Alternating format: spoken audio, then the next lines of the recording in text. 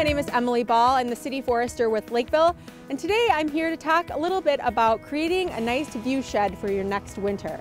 So in winter we have kind of bleak landscapes. It's been a cold and snowy few weeks. Lots of snow, which is beautiful, but for those of you who like to see flowering trees and shrubs and flowers, winter can get a little bit long in Minnesota.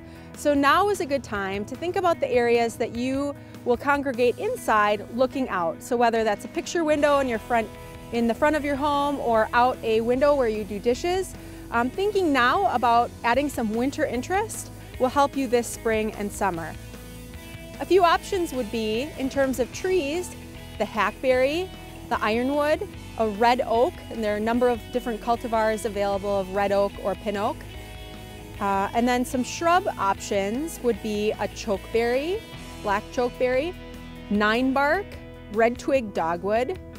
An ornamental tree that you could try would be a crabapple with persistent fruit. Some of the cultivars would be prairie fire or purple prince. And then if you're thinking about conifers or evergreens, there are a number of arborvitae that have yellowish foliage in the winter. Some junipers with a bluish foliage. And white pine, of course, has a nice bright green foliage. Those are a few options to think about as you plan winter interest for next year. If you have any questions, you can contact me at 952-985-2724.